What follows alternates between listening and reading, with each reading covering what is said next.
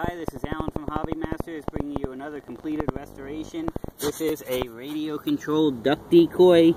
We restored this for a customer. It was originally built in the early 1980s from a real duck decoy, but it had some old electronics in it that were no longer going to run.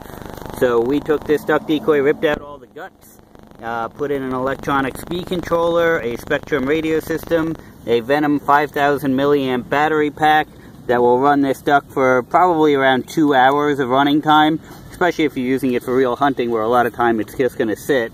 He's also even got navigation light eyeballs that we can turn on and off from a switch.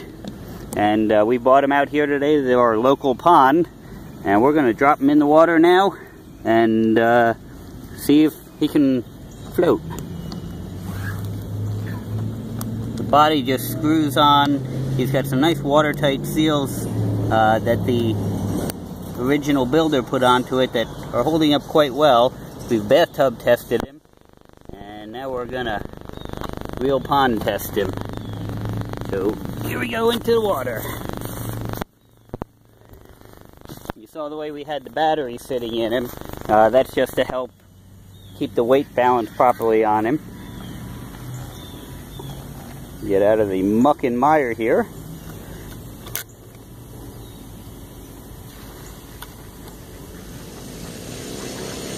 And we're free. And we've got some locals out swimming.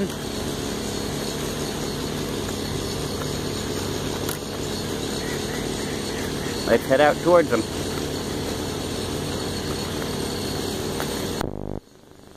Not sure that they're going to be totally interested in our duck right now. They seem rather preoccupied.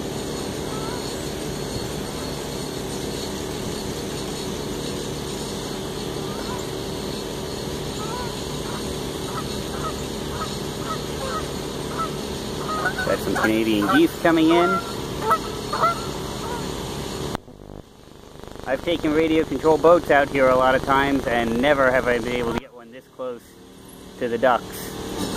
However, they seem to be accepting him as one of their own.